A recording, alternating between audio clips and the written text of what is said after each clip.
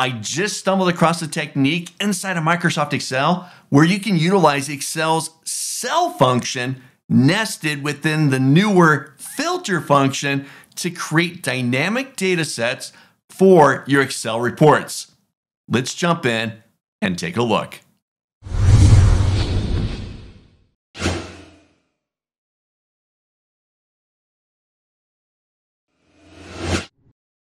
Now, before we jump in and start to take a look at working with the Excel cell function, let's do just a high-level breakdown of what the function is all about. So first off, the Excel cell function allows you to return a piece of information about a given reference within your Excel workbook. For example, I can make a reference to cell A1 and get information about that cell. Now, the cell function takes two arguments. The first thing it wants to know is your info type. And really, the info type is what type of information do you want from your reference? Do you want to know its value, its content? Do you want to know the file name where this reference is made? Do you want to know whether or not it's protected, if it's formatted, and a number of other elements that you can pull from that reference? The second thing it wants to know is the reference. Well, what reference am I going to give you information about? Is this cell A1? Is it another cell? What is it? Well, in our example, we're going to create a formula that looks something like this right here. We're going to use the cell function. We're then going to use the file name info type, and we're going to make a reference to the A1 cell. Now, when I utilize this function, file name with A1 reference, it's going to return something that looks like this. Essentially, the full path to the file referencing cell A1. Now here, you can see it's literally the full file. But if you look really closely to the right-hand side of that file path, you'll see the workbook name, and it's in square brackets. So I can see Excel cell function -01.xlsx. Then to the right of those square brackets, you'll see the active worksheet's name, or the reference from A1 back inside of our formula. Now, I generically called it just country, but whatever the name of the worksheet is, that's what it's going to return. So let's jump in and utilize the cell function with the file name info type to get the file path and the worksheet name. And we're going to see how this is going to help you create dynamic content for your reports. So open in front of you, I've got an example file that I'm going to use to show off utilizing the Microsoft Excel cell function. This file is called Excel function -01, and it's a Microsoft Excel file. I've made this file available for you to download just down in the description of this video. So you hop on down there, look for the OfficeNewb.com blog link, and you'll find the file that you can download and follow along with me and utilize the cell function. So make sure you download that file, open it up, and let's jump in and see how it works. So open in front of you, I've got the example file, Excel function -01, and it's got two worksheets here. The first one is the orders worksheets. There we go. Orders, and it just contains a simple little table. So I've got some column headings, order ID, order date, ship country, product name, and so on. And then down below, we got a number of records. Now, where I'd like you to focus for just a moment is the D column. The D column contains this ship country for each of these orders, right? Whether that's Canada, France, Mexico, USA, Germany, whatever the country is. Now, big picture here, I'm going to hop over to the next worksheet called country. Here, I've got a simple little structure, little setup. At the top, I've got a large blue bar where I want to put the name of the country. And then down below, I've got some headers where I'm eventually going to put the list of orders for the specific country. But where's the country name come from? Well, the country name is going to come from the orders worksheet, but when we rename the worksheet tab from country to Spain, Then I want Spain to show up here, and I want these records to be Spain records. So in steps the cell function. Let's take a look at this. So the cell function, we got a quick breakdown of it earlier, but let's try it out. So I'm going to jump up into the blue bar, and I'm going to bring in equals cell, and I'll open up a parentheses. So the first thing it wants to know here is the info type. Remember, the info type is, well, what do you want to know? What piece of information do you want to know about your given reference? Well, in my case, I'm going to grab file name. I'll give that a double click. So remember, file name gives you the complete path, the path to the file name within square brackets, and then to the right of the square bracket, it gives you the active worksheets or the references worksheet name. Now I'm going to do a comma, and I'm going to give it the reference. In this case, I'm going to explicitly say A1. Cell A1 is my reference of the active worksheet. Now, if I were to close my parentheses and hit my enter key right now, it would give me the full path. But remember, I don't want the full path. I just want the worksheet name.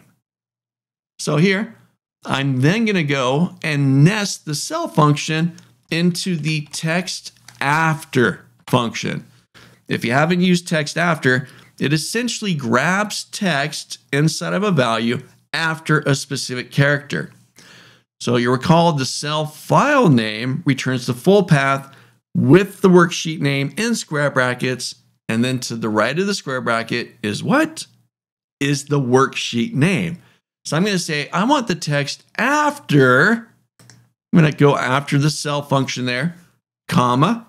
It wants to know what the delimiter is. What's the character I'm going to grab the text after? So here, inside of quotes, I'll put a closed square bracket, close the quote, close the parentheses, and I'm done. I'm going to hit my enter key, and there's my worksheet name, country. Pretty cool, right? Just utilizing the cell function to get the workbook path and the worksheet name. But when I just want the worksheet name, I utilize the text after to grab that value. So now if I change the name, let's say if I go country and I say Spain, I'll hit my enter key, and that cell has now updated. So cool, right? This can open up a huge can, right? We can take this in so many different ways to create dynamic content based on your Excel data. So try this out first. Utilize the cell function, get that working, get the file name, get the full path if you want to see that first, and then utilizing the text after function to get just the worksheet name. Try it out. All right. Are you ready for this?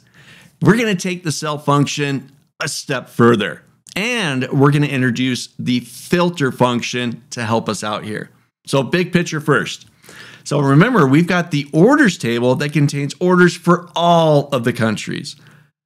On my Spain worksheet, I want to get a filtered result of the orders table, but only for Spain. And if somebody changes the worksheet name, then I want to refilter the list and get that country's orders. Let's try it out. So I'm going to hop up into cell B5. I'm currently on the Spain worksheet.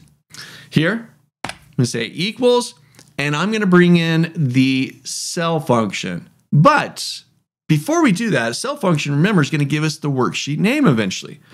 But I want to filter based off of that result. So here, I'm going to bring in filter. Now, if you haven't used filter before, the filter function inside of Excel, I'm going to put a link up above where you can find a video on the filter function. You can take a look at that one after we get done here with the cell function. So the filter function, it allows you to take a range or an array of data and filter results based off of a condition. So here, I got filter. I'll open up my parentheses. There we go. Now, the filter function takes a couple of different arguments. The first thing it wants to know is the array or the collection of data that you want to filter. So for me, I'm going to hop over to the orders worksheet.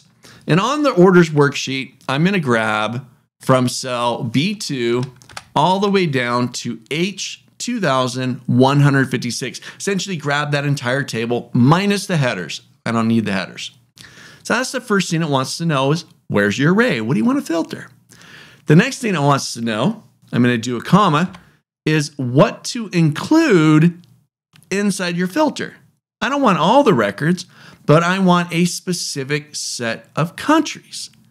So here, I'm going to grab the country column from D2 down to D2156. So I'm going to grab that entire column there minus the header. And I want only records where it's equal to the specific country or the worksheet's name.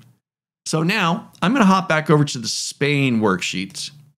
Now, when I did that, it put in Spain there. I don't need that, so I'm going to delete that out of there. Let's get rid of it. So now I'm going to rebuild that function that we did earlier. So first thing, I'll bring in the text after function. First thing the text after function wants to know is, what text am I looking at? So here I'll bring in the cell function. I'm going to use the file name. Cool. Comma. My reference A1 cell. I'll close the parentheses. Done with the cell function. Then I'm going to do a comma because the text after function now wants to know the delimiter. So I'm going to, inside of quotes, I'm going to use this closed square bracket because we want everything that's after that square bracket. I'll close the text after parentheses, and I'm going to close the filter parentheses as well. All right. Here it is. This is the magic. I'm going to hit my enter key. And there's my results. All the Spain records, right, based on the orders table. Now, if I change the worksheet name, let's go from Spain to, let's say Canada, Canada. I'll hit my enter key and it's updated. I got my title and I've got my new set of filtered records, all based off of the worksheet name. Utilizing the cell function in conjunction with a couple other functions to create dynamic content within your Excel reports. Try it out. Here's just a quick little tip. Still utilizing the same setup that we just built. I've got my orders, got the master worksheet, and I've got my Canada worksheet here. Now, occasionally you may want the Canada data, you may want the Mexico data, you may want the Spain data, you may want multiple countries. Well, if I do this, if I just copy the worksheet, I'm going to hold down my control key on my keyboard and just drag Canada to the right. This will create a copy called Canada 2. You can see Canada 2 there because our cell function is doing its work, but I've got an error in my calculation. Well, it's because we don't have a Canada 2 country. So I'm going to change that from Canada 2 to Spain. I'll hit my enter key, and now I've got the Spain results. If I copy that worksheet again, control drag, I'll change it to Germany. Hit my enter key, and now I've got the Germany records. So now I've quickly created multiple worksheets, but specific to the country based on the worksheet name. So cool. Try it out. That's it. Utilizing the Microsoft Excel cell function and nesting it with a few other functions such as text after and the filter function, we can create super dynamic data sets for our Excel reports. Make sure you try this out. If you haven't already, go down to the description of the video, download the file there, and you can practice this on your own, right? Nail it down and then start to incorporate it into your own working Excel data. So I hope you enjoyed the video. I hope you learned something new. If you have, don't forget, give the video a thumbs up. That lets me know that you enjoyed it and you learned something new. And if you haven't already, make sure you hit that subscribe button so you get new updates about new videos that we add to this channel each week on Microsoft Excel and other Microsoft Office applications. So I hope you enjoyed it, and I'll see you in the next video.